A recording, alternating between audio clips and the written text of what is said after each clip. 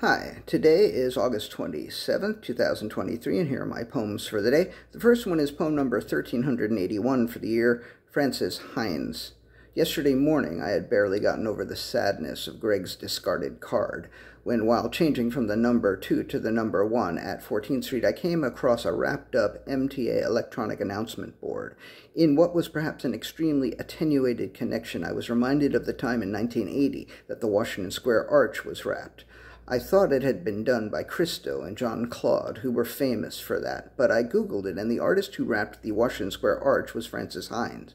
I also learned that after Hines died in 2014, a large amount of his artwork was thrown into a dumpster in Watertown, Connecticut.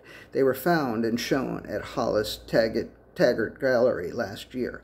I was glad to learn that Hines's art was preserved, but learning this served as another sad reminder of Greg's discarded card.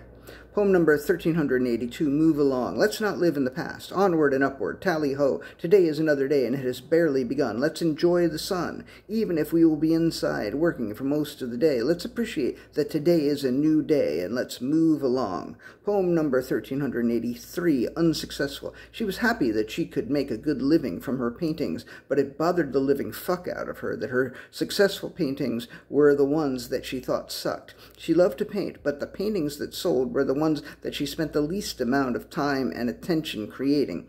She sometimes spent weeks or even months meticulously creating works that she thought were brave and brilliant and brave and innovative, and she would always include some of them in every gallery show. But she knew that the crappiest crappy ones would sell immediately, and that the ones she knew were great would be returned to her once the show ended unsold. She recognized that this was a luxury problem, and she hated herself for not simply refusing to offer up the crappy ones for sale.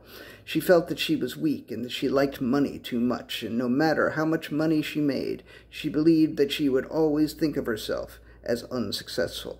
Poem number 1384, Push-Pull. There was a lot of self-imposed pressure that coincided with a tendency to go easy on the self. This push-pull was often optimal, but occasionally the pressure was too much, and occasionally the easiness on the self was too much. Poem number 1385, Push Me, Pull You.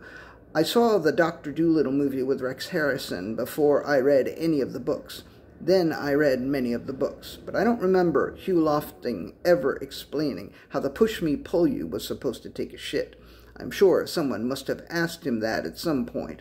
I wonder if he ever came up with an answer. Poem number 1386, Hugh Lofting. Today I learned that Hugh Lofting was so disgusted with the animal cruelty that he witnessed in World War I that he invented Dr. Dolittle as a partial reaction.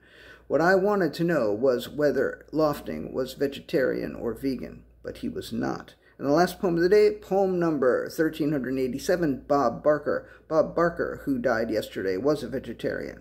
He prevented a lot of animal euthanasia by repeatedly telling people to spay and neuter their pets. I also learned in his obituary that he believed that if he were to be a contestant on The Price is Right, that he would suck. He didn't know prices, but he knew about animals, and he lived to almost 100. Happy almost 100th birthday, Bob. Rest in peace and power. Okay, that's it. Thank you. I appreciate you. I truly do appreciate you. Thank you.